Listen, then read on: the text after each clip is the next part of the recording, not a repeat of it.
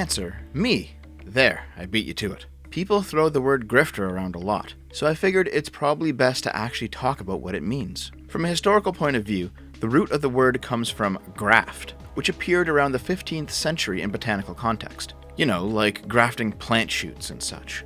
Through the botanical influence, by the 19th century, the maximum amount of soil you could dig up with a shovel or a spade in one scoop was known as that tool's graft. And shortly thereafter, the act of digging was known as grafting. This later generalized to any kind of hard work. By 1865, graft was considered a slang term for obtaining profit or advantage by dishonest or shady means, especially bribery, blackmail, or the abuse of a position of power or influence. The shift from honest hard work to dishonest tactics that nonetheless still may require hard work to pull off is also attributed to the term's origin in botany. Grafting techniques of that era often created excrescences in the plants, an excrescence being a distinct abnormal outgrowth of a living organism that is malformed or diseased in some way. The implication is obvious. While a graft may require as much effort as honest work, it is not actually honest work. By the turn of the century, grift was considered a diminutive form of graft, which is commonly done in the English language by replacing a word's vowel with the letter I. A grafter was considered to be somebody who engages in political corruption, and a grifter was a small-time confidence man or a carnival swindler. And while grafter's usage in this way has fallen out of popularity, mingling with its botanical and hard-working variants, grifter has remained to the present day. It currently refers to a person who is willing to say or do anything to make money, but not in a positive, hard-working context, rather in a negative, dishonest context. They have no problems with lying, cheating, or stealing. They will say things that they explicitly know to be false, or they will completely abandon the idea of consistency in their pursuits. To be a grifter, it helps to be a sociopath, but it's not exactly necessary. You just have to know how to manipulate people, and to make them think they want to give you their money, at least long enough for them to actually give it to you. Boy, I knew that English degree would pay off one day. Hit up my subscribe star if you want to help me pay for it. Unless you actually consider me a grifter, then I guess it's okay. But that's the rub, isn't it? If I were a real grifter, and as part of the grift I was trying to create a reputation based on honesty and voluntary action, I would say things like, here's my donation links, guys. You don't have to donate if you can't afford it, though. Who knows if I'm being compassionate towards my viewers, or I'm just cultivating an image of compassion in order to get paid without actually meaning it. Who knows what level of the game each of us are playing at? And the truth is, you can't really know. A perfect grifter will never let you. Nowadays, if you hang around political YouTube, you'll notice the terms grift or grifter tossed around quite a bit. There's a commie channel called The Serfs, fitting name considering that's where their ideas lead, that really seems to love those terms. Let's analyze a few examples. It's simultaneously hilarious and rage-inducing that anyone threw money at this grift, said in reference to the Lincoln Project, which is an organization that appeals to the broader left and Democrat voters for donations in order to combat Trumpism from a rightist position. They did so by supporting Republicans that, while they were anti-Trump, were still not Democrats or leftists. Are these people grifters? I mean, maybe. They did take money from left-leaning sources who were too dumb to think beyond Orange Man fascist, and never really made it clear where that money was going until they started endorsing anti-Trump Republicans. Just a friendly reminder that the free marketplace of ideas is a complete grift, said in reference to Dave Rubin blocking them over some Twitter trolling. I don't really know about Dave Rubin being a grifter, although Joe Rogan seems to think he is nowadays. Kanye was the wrecking machine, but Right. I think in the grand scheme of things, Candace is much bigger. I really believe that. In terms of, because I think she could be a direct line to all of the political parts of this if she decides to go that route. Because I think she could run for Senate or. What? Yeah. You said you watched the podcast I did with her. Yeah. Okay. Yeah. I watched, I don't know, maybe at least an hour and a half of it or so. Okay. Yeah. Why? Why what? Well, I don't know. Why are you saying it that way? I mean, I don't want to name any names, but there's a bunch of people that do it blatantly. You see them, and I've even seen them switch teams. And you see them switch teams, and I don't buy their rationalizations when it comes to ideology. What I think is what they're doing is they're switching teams because they realize there's an in on this team. Right. And they can just say, this is the problem with the team I used to be on. Those fucking losers. And they're really Benedict Arnold, right? And like they probably have as much of an affinity to the ideas of one side as they do the other side. They just go all in on one side to get acceptance from the group. Will you go on Joe Rogan's podcast, and will you have libertarian presidential VP candidate on your show before the election? Will I go on Rogan's podcast? I asked him, and our PR people asked him about a bajillion times to go on for my book. We did not get a response as far as I know, so I don't know what happened there. It's a little weird for me to say that publicly. I don't know what happened. Even if you disagree with the way people feel about so many different things, it doesn't mean you can't be their friend. It doesn't. And I'm telling you, we got it wrong, that's so man. sweet. Here's what's important. What's important is whoever that person is, they got to be sincere. Now, as soon as you feel like someone's a grifter, you got to cast them out. Right. You got to cast them out. Cool. Because they got to figure that out on their own, and they got to apologize. That's cool, man. Listen, you can be wrong, but you have to be honest. And if you're just bullshitting, then I can't hang out with you. And I gotta say, it is kind of funny to see Lance regurgitate a repainted "so much for the tolerant left" style argument. So your platitudes were utterly meaningless and you were a grift all along. Thanks for clearing that up. Said in anger out of Andrew Yang supporting Biden over Bernie. So, is making moves out of political pragmatism a grift? Because that's literally what you and every other Breadtuber and nearly every other leftist ultimately did when you decided you were riding with Biden a few months later. I think it's probably funniest to juxtapose these two examples, though. The joy of being a leftist is wearing your values like a badge instead of a grift, in response to Tim Pool's assertion that some moderates are afraid of speaking about their values publicly due to the far left. And your woke grift is tired when Paul Joseph Watson talks about the dominant religions of countries most likely to stone gay people to death. I'm sure you've noticed by now the obvious, what stands out like a sore thumb when I put these two tweets together. According to Lance, it's a grift when it's somebody he disagrees with politically, but it's wearing your values like a badge when it's a fellow lefty. Nowhere in that extended definition of grifter that I armed you with earlier in the video did I say that its definition is somebody you personally disagree with, and yet that seems to overwhelmingly be the way that radicals use the term. Most of Joe Rogan's top-viewed interviews are grifters. Now, you may disagree with Alex Jones, Ben Shapiro, Jordan Peterson, or Steven Crowder, but are they really grifters? Ben Shapiro and Jordan Peterson seem to genuinely believe what they say, even if you might disagree with them, while Alex Jones and Steven Crowder, on some level, though obviously not entirely, are exaggerating some of what they say for comedic effect. When people take sponsorships, sell products, or plug their Patreons, is the only criteria for them being a grifter whether or not the accuser agrees with their point of view? Not if the creator thinks they're telling the truth, not if they actually provide the good or service they're selling, but is it really all just politics to these people? Sargon is an excellent example. These accusations are a dime a dozen. LOL, Sargon is such an unbelievable grifter. Alright, let's see what they're talking about. Man, Joe Biden likens Ted Cruz to Nazi propagandist Goebbels for helping Trump spread big lie about election fraud. That's mad. That's mad. Biden not even in office yet, and he's already calling Trump and his administration Nazis. Trump can't even speak back on the allegation because they've torn out his tongue. Unreal. This is genocidal rhetoric. This is terrible. It is awful what the Democrats are doing right now. And the thing is, with so much power, you would think that they would have some kind of grace. But instead, they've gone into full-on vicious, absolutely crush our opponents mode. And that's quite terrifying. And it shows that it is the left that has been the problem.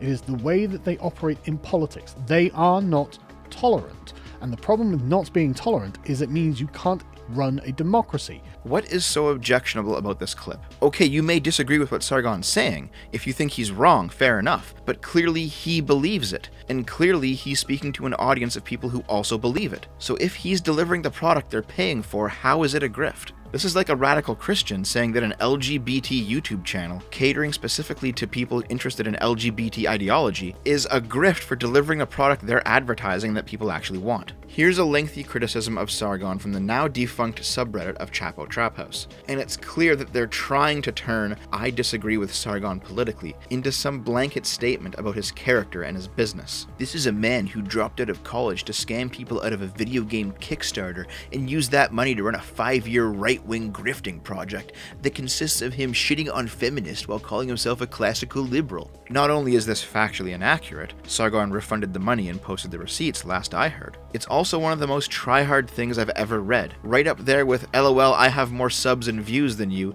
internet clout totally matters, you guys. Let's take this caption, remove all of the personal attacks and statements of political difference, and see what criticisms actually remain. Nothing he's said ever provided an idea, concept, or solution to modern problems. He's never said anything useful besides SJW's bad.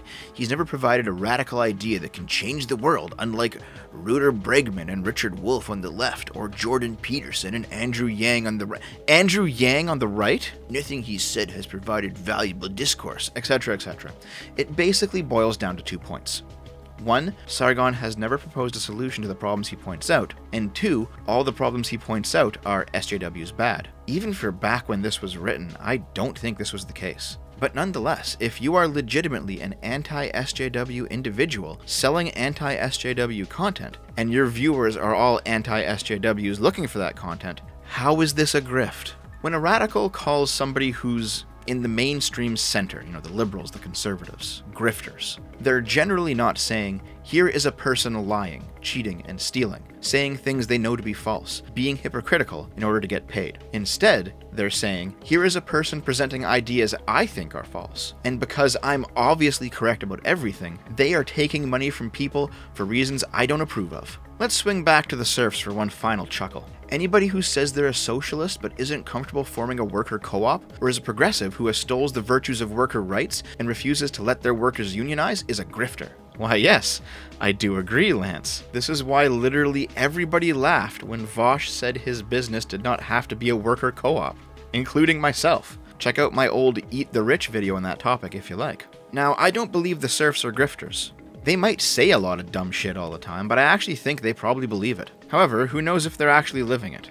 In general, if you're a radical, you're also more likely to be a hypocrite. Yes, the number of male feminists who are forcefully respecting women with their penis is truly astounding. Yes, the number of cult leaders and mega church pastors who live hedonistic lives seems to be basically 100%. And yes, progressives and neo-socialists who spout rhetoric about wanting the workers' revolution while exploiting everybody around them as hard and fast as they can just seems to be the thing that Breadtube does. This realization was the center of the most recent debate between Vaush and Destiny, where PhilosophyTube was raking in shit tons of money online, keeping her income private, when a common lefty line of thought is that the expectation that incomes are kept private is one way that bosses keep workers in line, by preventing them from comparing their pay, all the while encouraging people way less well off than her to go on rent strikes and other stuff like this. If it sounds hypocritical, that's because it is. And Vaush defended her in such a way that he basically revealed himself to be somebody not interested in truth, or even socialism at all on some level, but only raw power. No, really, listen to this. I try to live my principles. And I think that it would be unethical for me to maximize my existence in a capitalist society. I've turned down a lot of money for stuff that would maximize my existence in a capitalist, because I think it's unethical to do so. I don't agree that like— How? Because it doesn't further what I believe in, and it doesn't further what— turned down? I've turned down a ton of fucking gambling sponsorships. There was so much money flying around in the CSGO skin days. There was so much of that shit that I fucking turned down. So you've turned— okay, good. And you've turned down, and I, for my part, have turned down every sponsorship because— Why? It's not a part of my aesthetic. I don't want to. Okay, wait. Then don't make those things the same. Wait. Don't compare that to me, okay? You're on a lower level there, okay? I intentionally— No, hold on. I intentionally have foregone money that I could use otherwise because it is in accordance with my principles, okay? You're not doing it because it doesn't fit the aesthetic that you sell on your YouTube channel. That comparison to me was insulting because I don't not take certain sponsorships because of my aesthetic. I do it because of my principles. Those two things are very different. That's what upset me. Do you understand? When I said aesthetic, I suppose you wouldn't buy me saying, as a lefty, I don't like the idea of doing legwork for corporations to advertise products that I don't give a fuck about. But you would say that's walking back, because what I actually believe is that it's purely an aesthetic flourish, and me fleshing it out now that I realize you've been made upset by my language is an attempt. The thing is what I would say is I wouldn't believe you. I don't believe that. I don't buy that. Okay, I know you don't. But that's because fine. You've assigned me so little charitability. No, it's because the first response is the most likely to be the honest one. And this. There are plenty of like higher order things that could be fucking with our ability to understand Yes, truth. that's true. Right. Okay, so if you acknowledge that, and you're a moral anti-realist, so there is actually no choice of the matter which theory of truth is, right? Then you also acknowledge that any empirical statement I make is also arbitrary. I mean, I think it would be arbitrary insofar as we would have to disagree on like the meaning of truth, but I think that most people have subscribed to the idea that truth means something that can be empirically verified. If a person disagreed with that, I would have to kill them. There's no truth. Nothing is objective. Nothing is true. Or it's all relative to what someone wants. Yeah, everything. But I do think you can make empirical statements about the world. That depends on you. Wait, yes, the morality of the Holocaust depends on your subjective... Whether it happened. Oh, whether it happened? Mm-hmm. Sure, if you have a different definition of truth, then yeah, but if a person... You can't say that they're wrong, they're just in a different framework. Oh no, well, I don't have to say that they're wrong. All I have to do is convince them. Right now, you are basically saying that. I would disagree with them. I would try to convince them off that point. Yeah, you would disagree with them, but you have to acknowledge from this, you know... Yes, I acknowledge that. I've always acknowledged that. Yeah, it's about power. You're in a state of complete nihilism about the world. No one's position is more justified than another. Inherently, no. Correct. Wow, okay. So you're literally in complete... So actually, right now, if I wanted to, I could flip a coin, and if it lands heads or tails, I'm correct about this issue. And you have no way to refute what I just said. Empirically, no. But I could argue that that's dumb. Wow. Well... doesn't matter. I mean, if you just acknowledge all you do is just scream at people to make you feel good. Wait, yeah, wait. Fine. Wait, no, I don't. Wait, I don't scream at people. So you don't care about truth in the world, I guess. Wait, yeah, I do. I care about my truth in the world. Yeah, you care about how you feel. Yeah, yes, because all moral positions are downstream of our subjective emotional preferences. How many times do I have to reframe this? No, it's crazy to me hearing you say it. Like 2 + 2 = 4, right? Mm-hmm. There are multiple theories of truth. Something can be true because it's actually existing in the world, right? Which is probably what you view truth as. You know, the cup is red is true if it is actually, okay. There's another theory of truth. It could be something is true if and only if it makes me feel good, right? My question to you would then be, well, which of those theories of truth should I adopt? It depends on which moral system you subscribe to. If you subscribe to a different one and that causes me harm, I could just like kill you. So you acknowledge that theories of truth are moral statements. All of thought is just power grabs between people who can decide subjectively whether or not their positions are better than others. Power grabs. Unironically? Wow. In some cases? The truth of whether the Holocaust happened? A power grab. Yes! And this. The thing on like mob rule, I can't believe you think that. There's no way that you do. Do you not feel I've applied a consistent standard where I think it's more moral to just submit yourself to the mob than it is to just kill everyone who comes for you? If I've submitted a consistent standard, I don't think it's fair for you to accuse me of being in bad faith. It is consistent. Maybe that's how people feel when they argue against me and I'm consistent in something. Maybe you genuinely do believe this. I guess it's possible, but I'll be super curious in the future because I can think of a lot of scenarios that are really sweaty where fucking black dudes have been lynched by white people thinking they were in the right, where saying that like, but then you even said that earlier. Maybe the black guy should just submit himself to get arrested and then they can hash it out of court. Wait. If people are coming to arrest the black guy, then yeah, I think that he should submit to arrest rather than gunning down a bunch of unarmed white people. Well, not submit to arrest, but like a mob of white people approaching him. It really depends on the context there and how legitimate the lethal threat is. And this. Let's say that there are 10 people, okay? They're gathered on the beach. And unfortunately today, there is a lost soul, okay? He's 100 meters out. This guy is fucked. And none of the people on the beach, they're not good enough swimmers to go get him, okay? Now let's say another guy walks by, okay? This guy is called Chad Marks, okay? Some people call him Charles Marks, okay? This guy is a fucking state champion swimmer.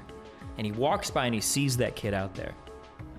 Do you think that that guy, with his additional means, with all that he has available to him, do you think that it would be just as morally neutral for him to stand by and watch that person drown as the other 10 less capable people on that beach? Could he simply say, I mean, I don't have like an obligation. It would be good if I did, but like, I mean, I could just sit here and watch it happen. I don't think it's bad. It's just morally neutral if I sit here and watch him. If he has the means, I don't otherwise. think these are analogous. No, okay. I should go out and save the person. Okay. Why is that disanalogous? Okay. Because if they decided not to do that thing, if they decided to abstain, it would cost a person their life. Whereas in the case of a lefty opening a business, their decision to open it would not add any negative utility to the world. So in that case, we're talking about, for a lefty, it's either you abstain and you have nothing, or you participate and you have nothing assuming you don't do extra bad or extra Okay, good. that's not really material to the. That's swimmer. If they abstain, you have a death, and if they participate, you have a saved life. That's not at all material to this analogy. Participation and abstinence in these two examples meant very different outcomes. Well, participation in a morally righteous way, and the swimming one could result in saving somebody's life. Participation in a righteous way in the economic sense could be you opening a business that improves the material conditions of multiple other workers and families. I think those are comparable. I think that'd be great. Okay. Abstinence, in one sense, is you just stand by and you watch a person drown. And abstinence, which is negative. And abstinence in the business sense is you just stand by and you watch another business open up and exploit workers. Which would be neutral, but the death is negative. How is that? Okay, I never, ever want you to say again that like capitalism is negative or business owners are bad because you have bit. Understand my argument enough to. I guess not, because you've bit the neutral bullet on basically every single actor in a capitalist system. I'm sorry. If there's some irreconcilable difference that we're not going to resolve here, then we might as well not waste an additional hour on it. If you acknowledge that when a lefty opens a business and let's say pays market rate same as everyone else and the workers are treated fine, really middle of the road, as hard as that is to abstract, all you are doing in a purely empirical sense is giving local workers an additional choice, an additional place that they could sell their labor to. An unethical institution, unfortunate, but you are not compelling or mandating or directing any direct harm. If you didn't do that, there would be no benefit to but the if world. you have the means to not, if you have the means to act in a way that's in more accordance, if you have the means to act in harmony with your principles, then for you to do less. I genuinely think that your perspective on this issue has been tainted or corroded in some way by the people that you've argued online. If it's been tainted or corroded by anything, it's by the fact that I went to a Jesuit high school, and what part of what we taught, I guess, was like that you should live your principles. If you still have any delusions about whether or not Vaush believes what he's saying, or really any other breadtuber who parrots his rhetoric, I hope this puts them to bed. This is what a grifter actually is. When you openly, nakedly say that truth does not exist beyond what you can twist people into believing, that winning is more important than being correct, that the appearance of being anti-corporate is more important than living your principles, there is no more clear example of a grifter than that. The problem with the grifter worldview that Vaush espouses is that eventually reality will snap back. It does not matter how many laborers or scientists or engineers that Soviet Commissar Vaush browbeats into submission. If you don't adhere to objective, real-world truth at some point, you're gonna get Chernobyl out of your nuclear program. You can scream that 2 + 2 doesn't equal 4 as much as you want, but the mushroom cloud forming over the ruins of your project does not care. And while that is an extreme comparison, this sort of thing happens all the time when you ignore the truth. What happened to Ethan Ralph, Andy Worski, Mr. Mediker, Channel Awesome, Game Grumps, or any other YouTube channel or online personality that ignored the truth in favor of grifting, hoping their popularity would allow them to skate on by? They're all shadows of their former selves, and that will be where Vaush finds himself sooner or later. The reason grifters have to keep leaving town eventually and move on is because the people they swindle inevitably catch up to them. The act of grifting makes enemies of your own audience, the very people that pay you. You can't run away from that forever. The clapback will come for Vaush and the rest of Breadtube in due time. And just like it did with Ralph, with Worski, Mediker, Channel Awesome, and Game Grumps, I will be here with a bucket of popcorn, laughing my ass off about it. Thank you for watching, my friends. If you enjoyed this video, please feel free to share it around and do all of the other algorithm positive stuff that the YouTube engagement metrics like. I don't know. Sub for more, or hit up my Patreon or Subscribestar if you want to keep it coming. And be sure to stick around, because I'm putting up a new video every single day. So, I'll see you tomorrow. I love you.